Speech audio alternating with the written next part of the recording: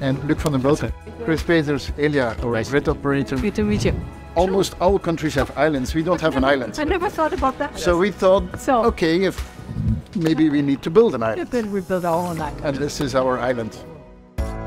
The orange pieces are the ones that will capture the wind energy. The green pieces are the ones that will connect the interconnectors, one to Denmark, one to the UK, that will connect to this island, and then we bring it to shore. There will be 70 cables coming from the offshore turbines and leaving to land, connecting with Denmark. So this will be a joint venture between two Belgian companies. It will be done by Deme and Jan de Nul Group. And so, as Prime Minister mentioned, we love building islands. This is amazing because we are phenomenally scaling up in production with renewable energy, but exactly the distribution, the different distribution points, the reverse flows, whatsoever is necessary.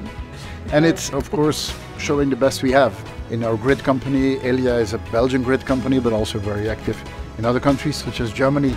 And our two dredging companies are the best for the world. Wordt gebouwd tegen 2026 in de structuur en is operationeel eind 2027. Fantastisch. It's 5 hectares of useful surface. And it's floating? No. It's on the seabed. Yeah. It's Seabed, okay.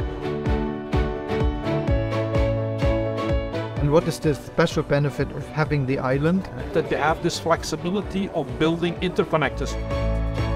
This will be connected to the Danish artificial North Sea island. And Elia is with 50 Hertz building as well the Cornwall connection to Germany. Then ours will be connected to Germany. Yeah. So we'll all be interlinked now. Yeah.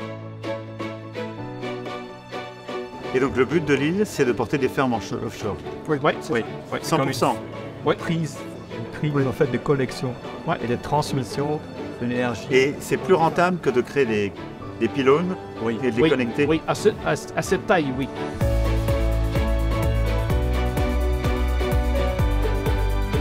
C'est génial, bravo hein.